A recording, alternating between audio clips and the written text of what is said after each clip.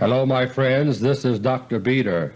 Today is May 28, 1977, and this is my monthly audio letter number 24. This issue concludes the second year of the audio letter, but only if we are blessed by a true miracle will the third year ever be completed, because as I speak to you today, a tragedy has already been set in motion that is beyond human comprehension. Not since last July and August 1976, when the Soviet Union began planting underwater bombs and missiles in our own territorial waters, has the situation been so grave and urgent as it is now. For that reason, I will dispense with any further introduction today in order to discuss these three topics.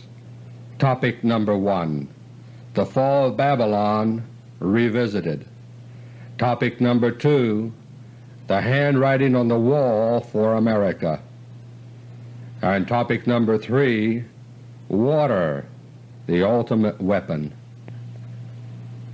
Topic number 1, we live today in a world that grows more complex and more confusing with each passing day.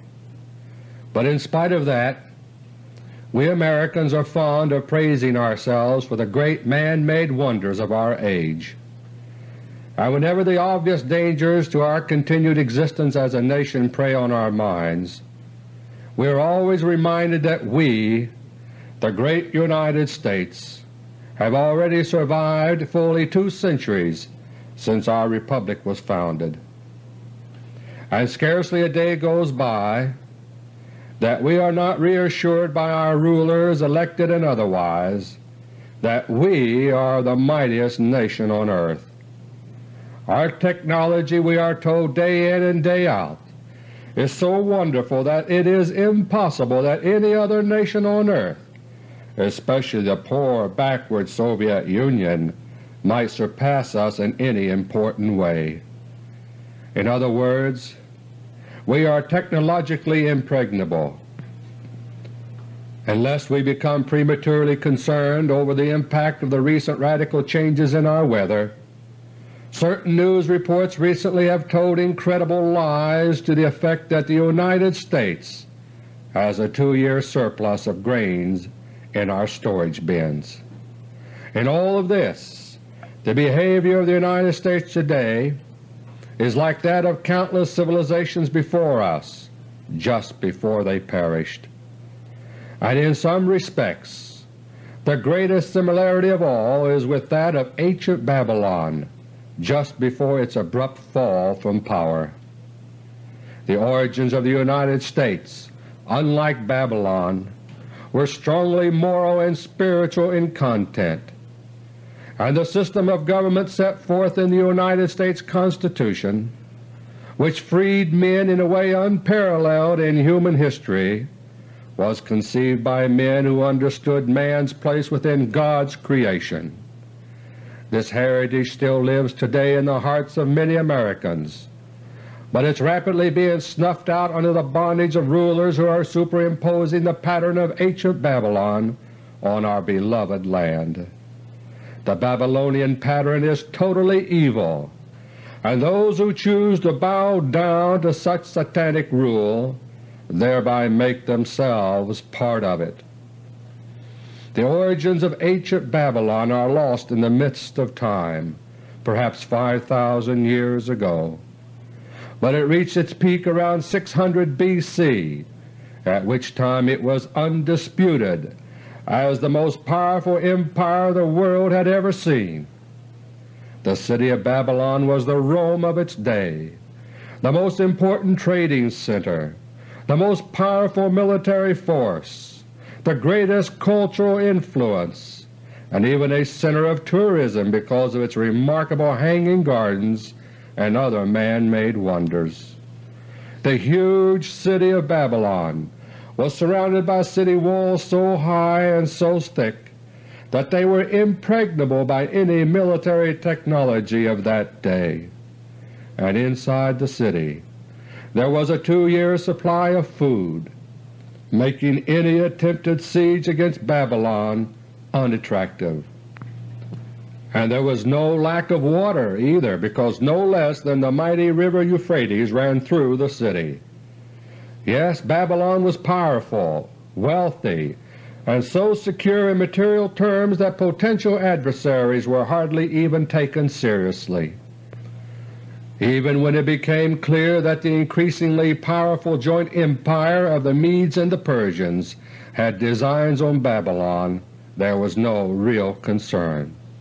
With all their means of protection against invasion and their unrivaled prosperity, the Babylonian attitude was simply, it couldn't happen here.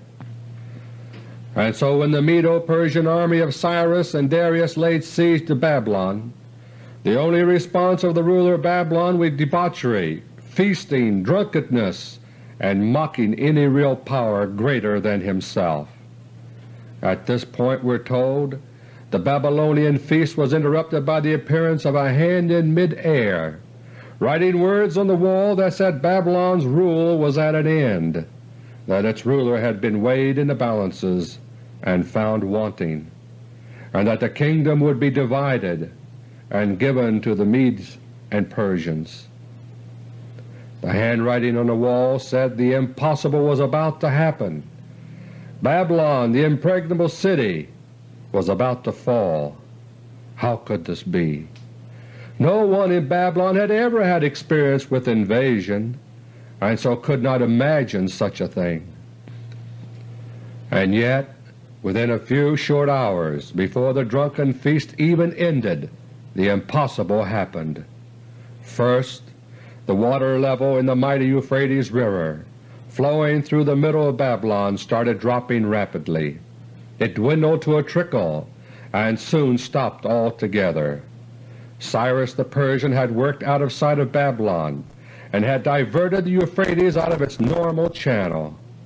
Now the great impregnable walls of Babylon were left with huge openings, namely the riverbed no longer filled with water. And in marched the Medo-Persian army, conquering Babylon without resistance. And today the United States is under siege by the Soviet Union with the cooperation from within of Quislings. We are threatened by the joint Rockefeller-Soviet Empire, just as Babylon was besieged by the joint Medo-Persian Empire. And now as then, we are told there is nothing to worry about. It just couldn't happen here. But, my friends, just as happened in ancient Babylon, the handwriting is now on the wall for America. The America we know today is a perversion of the pattern originally laid down for our beloved land, and America as we know it is about to come to an end. And as with ancient Babylon, water is our Achilles heel, and the means by which we are to be reduced to surrender without a fight. Topic number 2. Not long ago the Carter administration's ambassador to the United Nations, Andy Young, made the remarkable statement that, quote, "Communism has never been a threat to me," unquote. He also has a habit of patting Cuba on the back for the so-called stabilizing influence of Cuban troops in Africa, and otherwise has repeatedly shown a very amiable attitude toward world communism. Many Americans have wondered why Andy Young is allowed to go on saying such things without being restrained in any way by Jimmy Carter. But Carter has now answered that in a major foreign policy speech given at the University of Notre Dame on May 22, 1977. This speech is as important as the famous Iron Curtain speech of Sir Winston Churchill a generation ago at Fulton, Missouri. White House aides stated that the Carter speech at Notre Dame was specifically intended to, quote, "send some messages to foreign governments," unquote, and it did. The foreign press is filled with headlines about the major turn that has just been taken in American foreign policy, yet here at home many Americans have not grasped what has happened. The most basic theme of that Carter speech is an elaborate echo of Andy Young's statement, that is, we are no longer afraid of communism. Is this because communism is withering and dying? One need only look at a map to see how fast communism is eating up the world. What Jimmy Carter is telling us and the world is we can get along with communism. And just to prove it, one of America's most important and efficient intelligence operations to keep an eye on Soviet naval movements and other important matters is being closed down. This intelligence unit, known as Task Force 157 and run by the United States Navy, has a budget of well under 1/10% of that of the CIA, and yet it is being shut down, supposedly for budgetary reason. Meanwhile, the signs of war to come are all around us. So great are the dangers facing us that military men are speaking up in increasing numbers in an effort to warn America before disaster arrives. Since they are subject to military law and subordinate to civilians who do not want them to speak up, it's no small thing to speak out in this way. So consider what Major General John K. Singlaub said in an interview on May 19, 1977. General Singlaub, the third-ranking United States Army general in Korea, said, quote, "If we withdraw our ground forces on the schedule suggested, it will lead to war." Unquote. And why did General Singlaub speak up? His answer was, quote, "The question asked after United States setbacks in Korea and Vietnam was, did the military people in the know express themselves loudly and clearly enough that the decision-makers understood? We want to make sure." Unquote. In speaking this way, General Singlaub was doing no more than expressing the consensus of practically every knowledgeable military man about the Korean situation. For example, the same Washington Post article that quoted General Singlaub also quoted another headquarters Army officer in Korea as saying about the Carter plan to withdraw our troops, quote, "I don't know anybody who is not staggered by it. There's no military or strategic logic for withdrawal." Unquote. The plan to withdraw from South Korea, in other words, is strictly political, in line with the newly announced American foreign policy that it is no longer afraid of communism. The reason General Singlaub's words had such an impact in this country is that his name was attached to his warnings. The words I just quoted from the other anonymous Army officer is just as startling as what General Singlaub said, but people will just read those words once, frown, and then forget about it. But everyone knows about General Singlaub's warnings because, deliberately or otherwise, he allowed himself to be identified as the source of the warnings, and for daring to warn us, he was promptly relieved of his Korean command by Jimmy Carter. The situation in Korea illustrates the direction in which events are now moving, but other events are due to occur long before the pullout of our troops from South Korea. The real threat to our security is no longer in Korea or in Europe, but right here in our own backyard. Another military man who is actively trying to warn America is Major General George Keegan, who retired at the beginning of this year as Chief of Air Force Intelligence.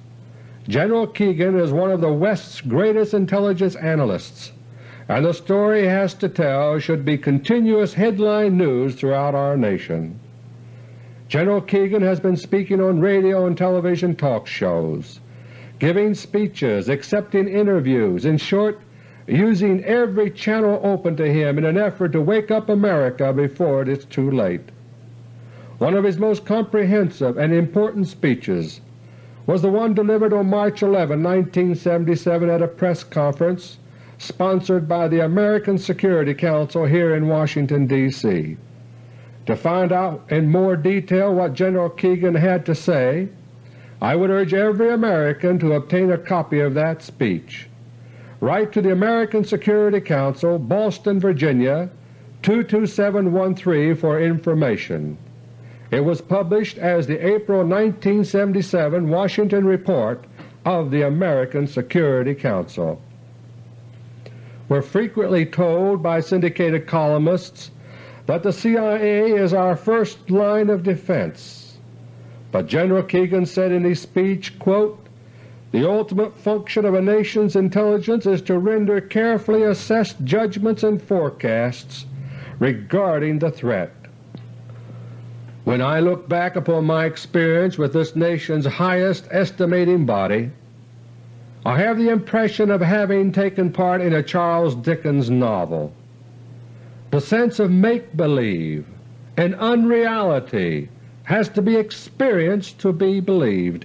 Unquote. Further on he says, quote, "The intelligence estimators, heavily dominated by the CIA and the State Department, have been wrong about Soviet purposes in pursuing détente. They have been shockingly deficient in their estimates of the risks and the advantages to the United States and the free world of the so-called technology exchange with the Soviet Union." Unquote. And he adds, quote, "If there has been a Watergate in this country, and there has been, but ignored, it has been in the monumentally incompetent judgmental processes of this government regarding the nature, character, and growth of the Soviet threat as it has evolved from year to year." Unquote. General Keegan goes on to make crystal clear that the deficiencies in our intelligence estimates are not due to any lack of our ability to collect information or to analyze it technically. The problem instead has to do with what is done with that information. To begin with, the intelligence estimation process at the highest levels in America today is not objective, but is manipulated to fit political purposes. In General Keegan's words, and I quote, "The United States intelligence estimative process cannot be understood unless it is first appreciated that national intelligence estimates must perform three functions. First, they must support the decisions of the President, both for the record of history and for the avoidance of impeachment. Second, they must substantiate or help to justify the decisions of the White House Office of Management and Budget. Finally, the intelligence estimates must, whatever other purpose they may serve, rationalize the foreign security policy initiatives of the Secretary of State." Unquote. Continuing, General Keegan says, quote, "I appreciate that those are extremely important allegations to make, but I submit to you today that it is not possible to understand the workings of the United States intelligence community unless one is willing to open his mind to the influence of those three factors." Unquote. This situation is illustrated vividly by General Keegan's discussion of the controversy over the Soviet backfire bomber. As I've told you for many months, the supersonic backfire is an intercontinental strategic bomber capable of striking the United States with nuclear weapons. General Keegan says, quote, "The central issue all along has been whether this bomber posed a threat to the United States. The Soviets argued that it did not, and the CIA and State Department rather consistently accepted the Soviet point of view." Unquote. General Keegan proceeded to acquire analysis of the backfire's capability from, quote, "the most competent analysts in the free world." Unquote. The available intelligence information was provided to 3 American aircraft companies with experience building strategic bombers, plus, for good measure, the Royal Air Force and the Royal Aircraft Establishment in England. And the results, quote, "Every single one of these organizations independently agreed that the backfire had an intercontinental capability." Yet my word was not good enough, nor was that of the American and British heavy bomber designers and builders. CIA and State chose to believe the Soviets." Unquote. General Keegan is not in a position to express it this way, my friends, but his description of the backfire controversy illustrates what I've been trying to tell you over the months, that the Rockefeller cartel has more faith in the Soviet Union than in our own United States. Finally, General Keegan explains, the sheer weight of analysis made it more and more apparent that the backfire was truly intercontinental. Quote, however, CIA and State now judged that the Soviet Union had no intention of using the backfire as an intercontinental bomber, unquote. This in spite of the fact that the second model of the backfire has been given even greater range.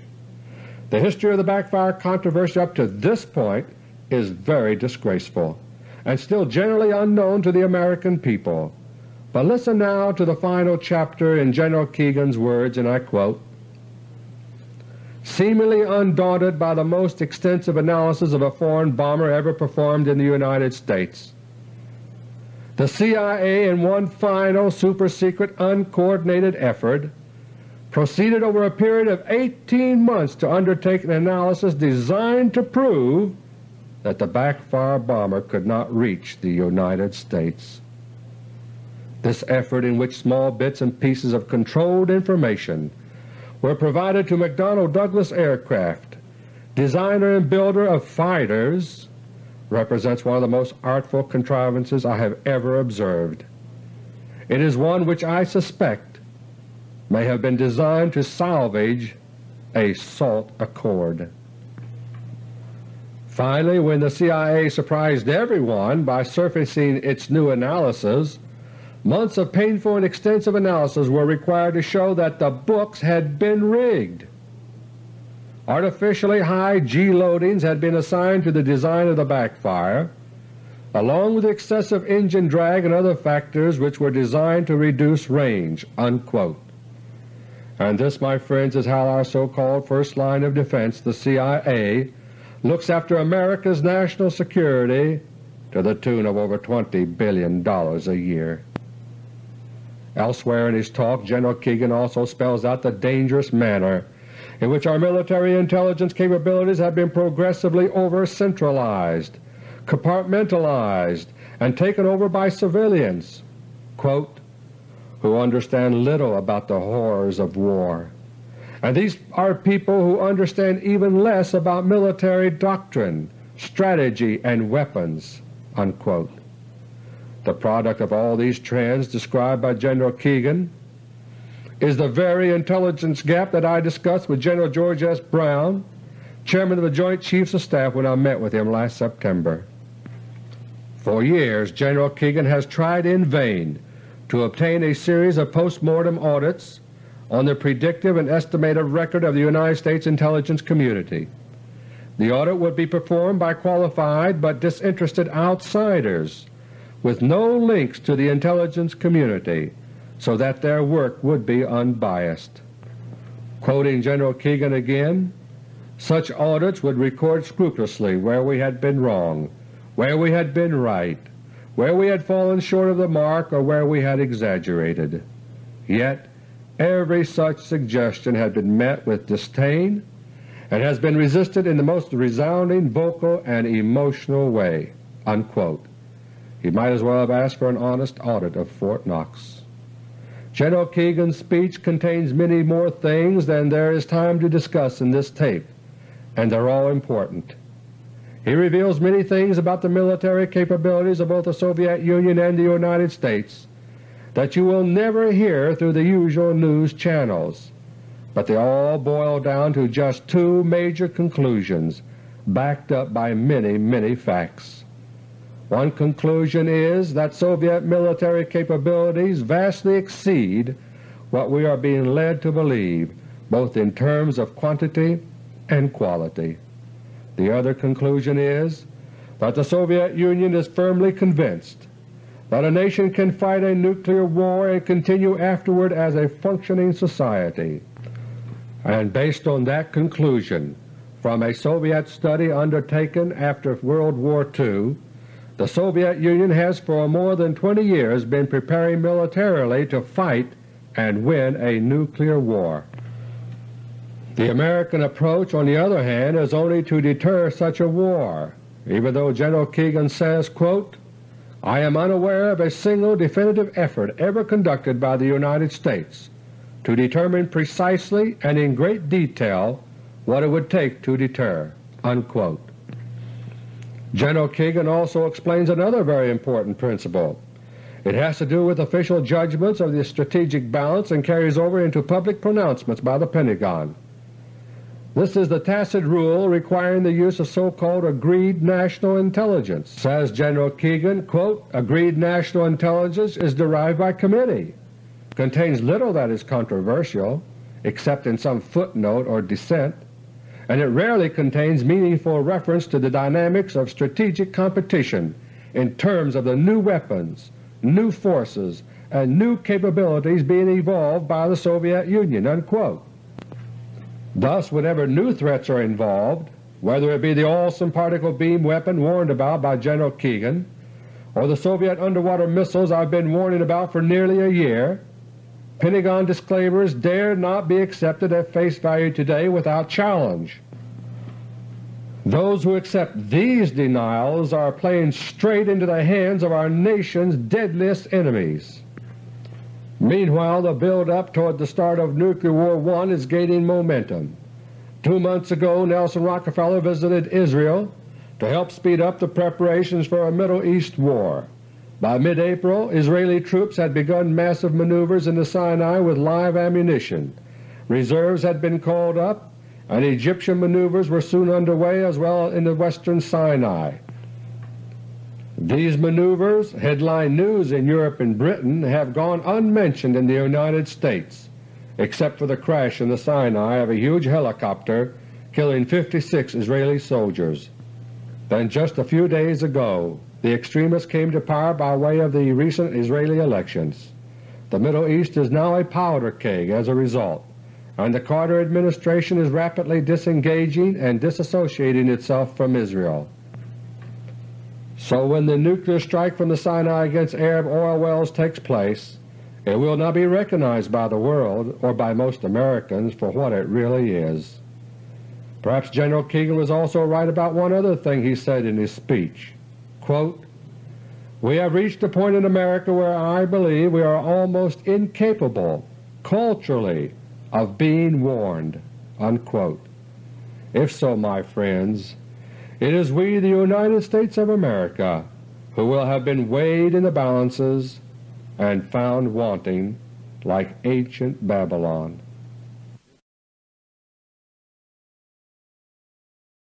Topic number 3. When the sun came up on southeastern Idaho one day almost a year ago, it looked like the start of just another beautiful late spring day. It was Saturday, and 2 fishermen were looking forward to a relaxing day in the shadow of the new Teton Dam.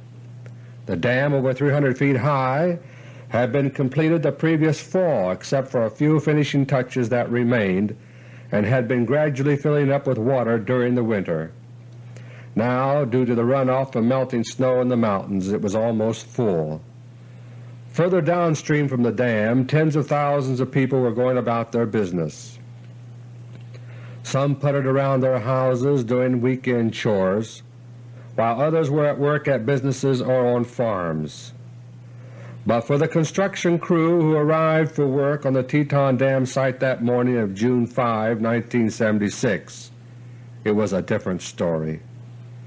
At about 7:30 a.m., it was discovered that a sizable leak had sprung, not through the dam itself, but through the section of mountain on one side where the dam was anchored.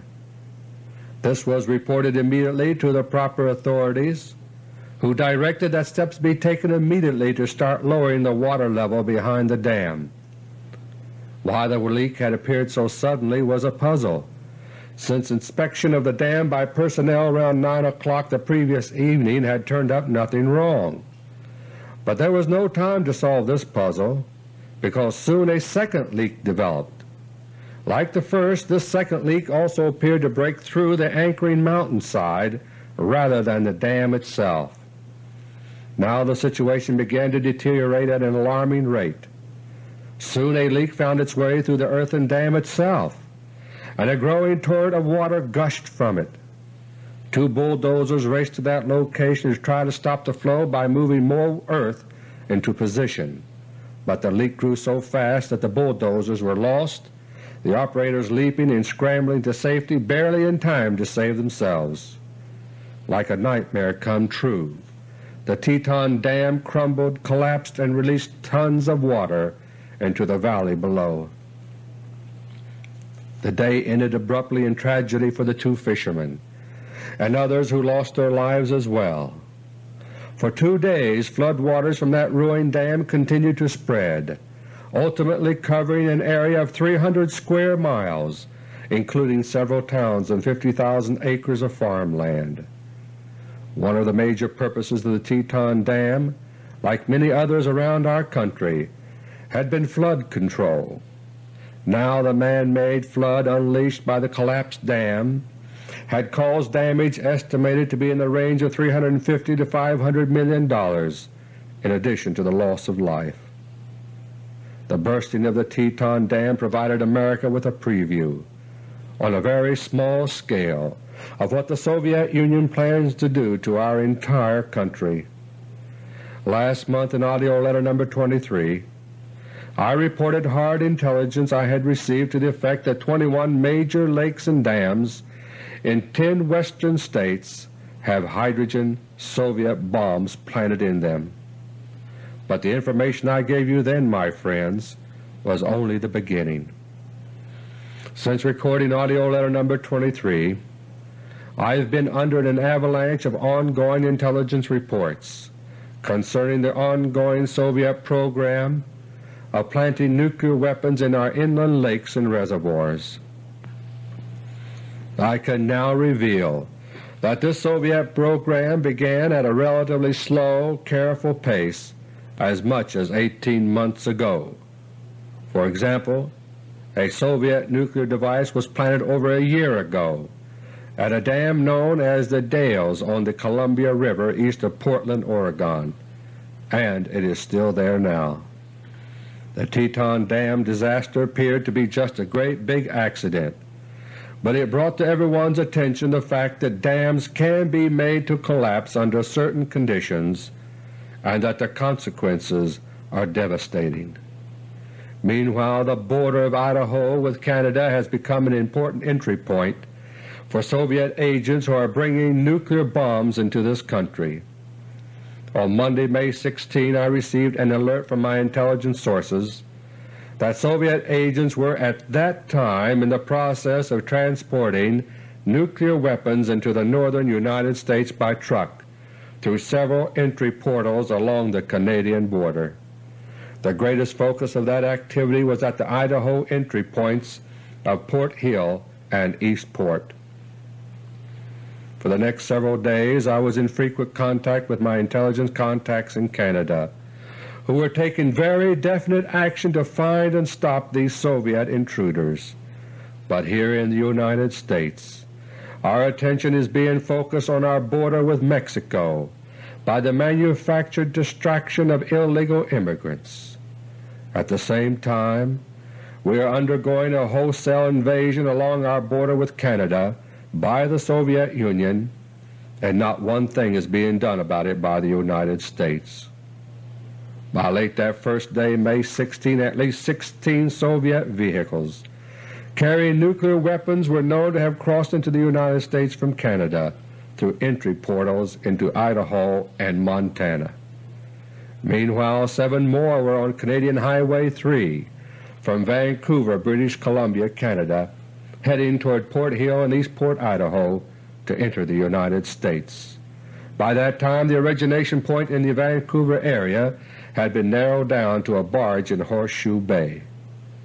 The Canadians took care of the situation on their side of the border by stopping and inspecting trucks in the appropriate area, and by early May 18, all 7 trucks driven by Soviet agents had been stopped and rounded up just short of the border. At that point, however, their next step was to wait for further instructions from Ottawa, and I have not yet been informed as to what further action was taken. Meanwhile, the only public hint of what was going on was contained in a short item printed in Vancouver newspapers on May 19. It stated that trucks were being stopped and searched along Route 3, but did not give the reason. For my Canadian friends, now you know. But it was a different and sad story here in the United States. The Federal Government is taking no action whatsoever, proving that there is a continuing collusion between the Rockefeller Empire and the Soviet Empire. At the state level, one would hope that the chances of obtaining action would be a little better, but so far that has not been the case. Concerned citizens who have tried to bring my warnings to the attention of their governors and other high state officials have encountered basically two reactions. One is that, quote, "This is something for the Federal Government, so we'll refer it to them," unquote. And of course there it ends. The other main response is to the effect, quote, "Naturally, even if we did find a bomb in the lake next to the dam, we would not make it public. After all, we don't want to excite the people," unquote. But, my friends, that is like an air raid warden refusing to turn on the siren during an attack because it might frighten people. At the local level, though, one would hope that some action could still be expected, but no. During the period of May 16, I tried in every possible way to get local and state police in northern Idaho to simply check out some very specific reports I had been given, but to no avail. Several Soviet trucks were known to be heading southward in northern Idaho toward the town of Sandpoint, and I was informed of the approximate positions where it should have been possible to intercept them on the highway. But when I relayed these reports to state and local police in the area, both directly and through a brave local citizen in that area, it turned out to be impossible to persuade them to take action.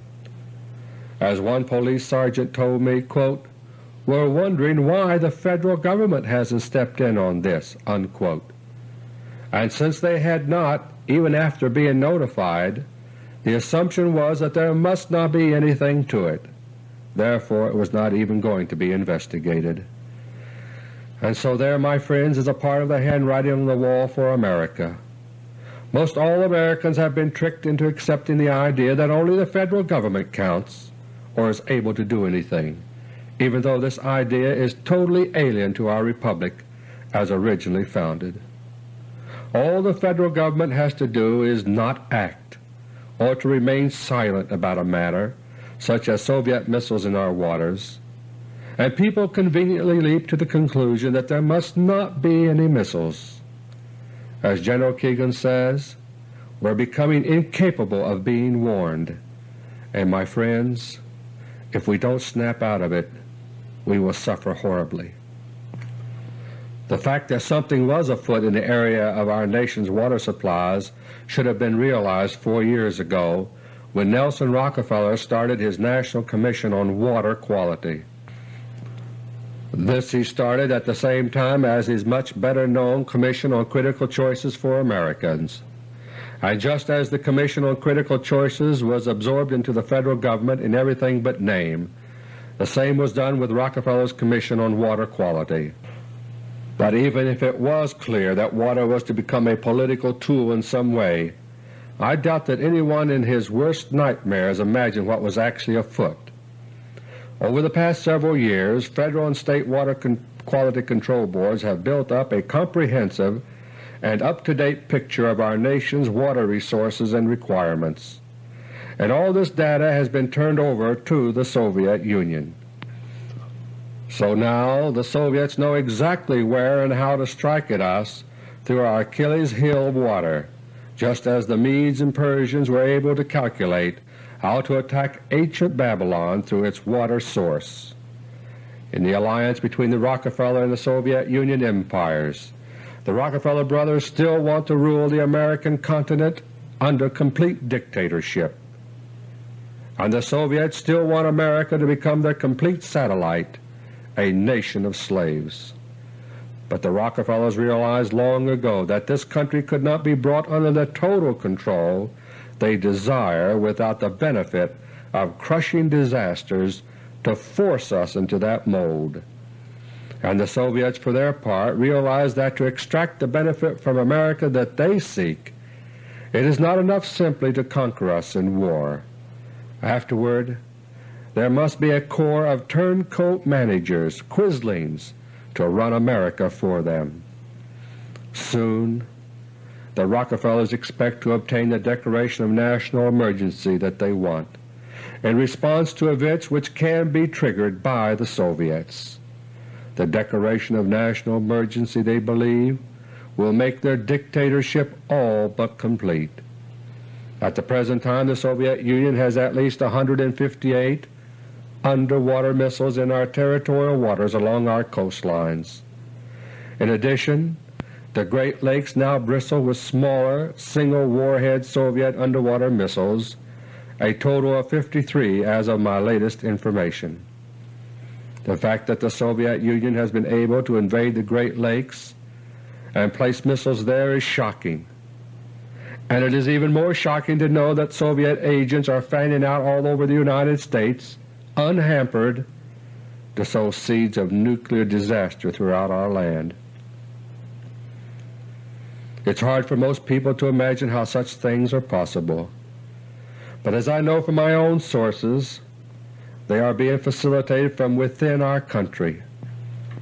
For example, one of the key steps which has been taken by the Carter administration to permit these things recently was publicly confirmed by former Congressman John Rarick of Louisiana.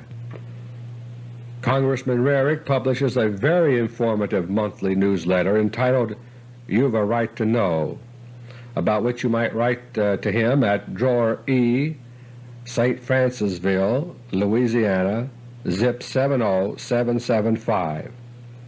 Quoting from his March 1977 issue, "The Soviets are hauling United States cargo in intra-coastal shipping illegally against the provisions of the Jones Act. Russian vessels can be seen in the river loading from barges and also unloading onto barges as if they constitute an integral arm of the United States Maritime Service. Barges loaded by Soviets have been followed up the river through inland waterways and small canals to where their cargoes have even reached the Chicago market." Unquote. Congressman Rarick further reports that the Soviets are able to get away with this because Secretary of the Treasury Blumenthal waived the provisions of the Jones Act as applied to Soviet vessels. Thanks to such generous help from within, the United States has been thrown wide open to offensive Soviet actions. As a result, the planting of nuclear devices in our inland waters, rivers as well as lakes and reservoirs, is mushrooming at a tremendous pace. To begin with, additional bombs have been planted in some of the huge dammed-up lakes that I named last month. For example, Hoover Dam had one bomb when I recorded audio letter number 23, but now it has 3, one next to each end of the dam itself, the third upstream some distance from the dam. Another example is Oroville Reservoir in California. Last month it had 1 bomb. Now it has 4. But more serious than this overkill of a few dams is the vast number of targets throughout America where Soviet bombs have been and are being planted. City water reservoirs of any significance throughout America are targeted. Many already contain bombs, while others are scheduled to receive bombs from the many trucks fanning out across America with Soviet agents at the wheel. Flood control, irrigation, and hydroelectric dams of all kinds are targets as well, and major rivers are also being seeded with bombs at strategic points. To indicate the magnitude of the Soviet attack plan, I will report the current status of just one state, Texas, which is a major target. As of my latest intelligence, over 100 bombs have already been planted in Texas, and I have been provided so far with a partial list that specifies 33 of the lakes involved. These are Toledo Bend Reservoir, Sam Rayburn Reservoir, Stein Helios Reservoir, Lake Vernon, 2 lakes northeast of Houston, which provide water for the city: Conroe Lake, Somerville Reservoir, Lake Waco, Lake Whitney, Malakoff Lake, Frankston Lake, Lake Livingston, Millwood Reservoir, Lake Texarkana, Lake of the Pines, Cedar Lake, Lake Tawakomie, 4 water reservoirs for Dallas and Fort Worth, Lake Texoma, Arbuckle Reservoir, Lake Bridgeport, Hubbard Creek Reservoir, Lake Kemp, Lake Arrowhead, O'Falla Reservoir, San Angelo Reservoir, Twin Buttes Reservoir, Lake Thomas, and White River Reservoir. A number of rivers around the country are also known to be involved already. These include the Mississippi, the Missouri, the Illinois, the Ohio, the Columbia, the Potomac, and the Susquehanna. In the Mississippi alone there are already 31 bombs located near dams and locks and other strategic points. The farthest to the north is a bomb about 5 miles downstream of Little Falls, Minnesota. From there they have all been planted all the way down to New Orleans or Louisiana, where 2 bombs are in the river. There are also 2 other bombs near New Orleans at the east end of Lake Pontchartrain. My friends, the Soviet Union is striving to be in a position to suddenly, decisively rob America of our water resources. While we are distracted with arguments over weapons delivery systems such as bombers and missiles, the Soviet Union is striving for the reliability of weapons that are already on site at the target. When war comes, the Soviet Union plans to be able to just push a button, detonate nuclear weapons all over America, devastate our country with floods and the pestilence that they bring, and still have all their missiles and bombers still in reserve. But before war comes, the Rockefeller-Soviet alliance planned to lay the groundwork for a declaration of national emergency in the United States. One option still available to them is war in the Middle East, causing a cutoff of Arab OPEC oil supplies. But a horrendous new capability is now in place as an alternate means for creating our national emergency, and my friends, there are ominous signs that this capability is going to be used very soon. Lurking deep in the waters around the Philippine Islands, there are now 7 fission bombs planted there by the Soviet Union. Such a bomb is essentially a hydrogen bomb with a jacket of uranium-238.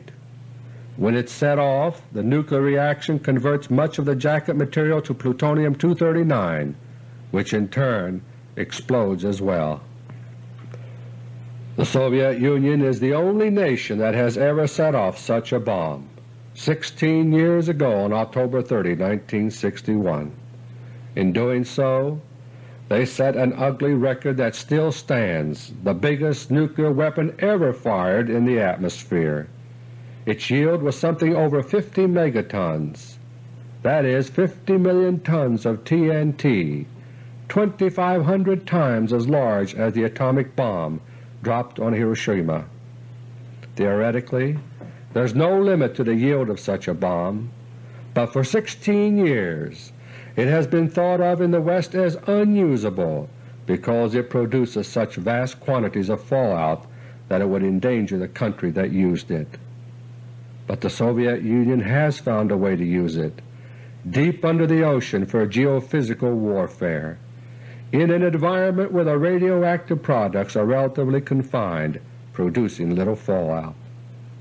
The Philippines sit like a keystone among a long arch of subsea trenches and faults that comprise the most earthquake-prone areas on Earth.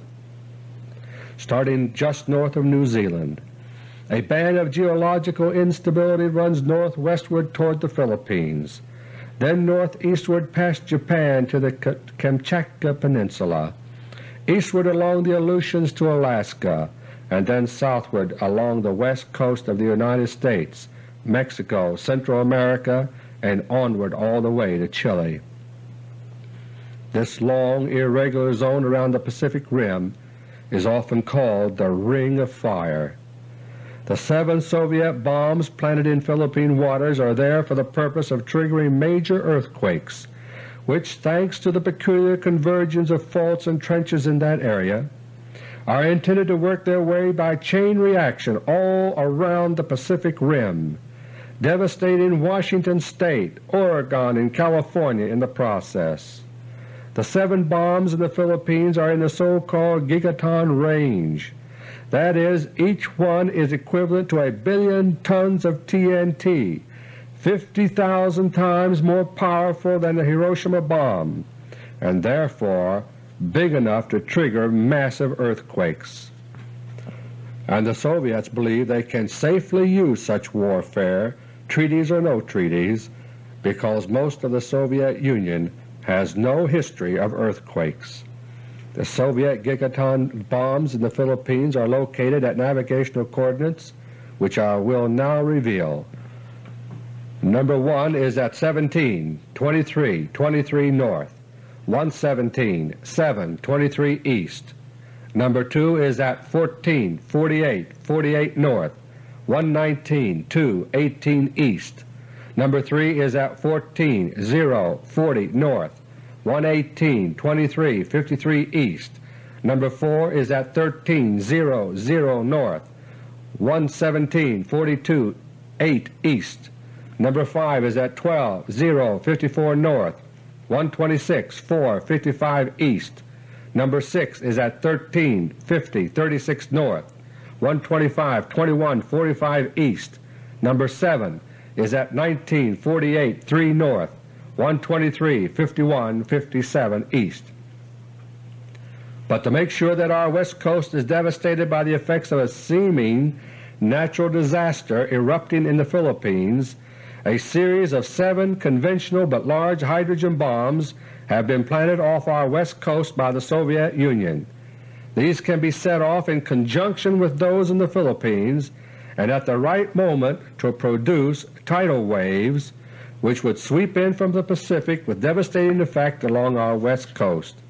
Bomb number 1 west of Seattle is at 48, 0, 0 north, 127, 50, 0 west. Number 2 west of Eugene, Oregon is at 43, 29, 18 north, 127, 55, 5 west.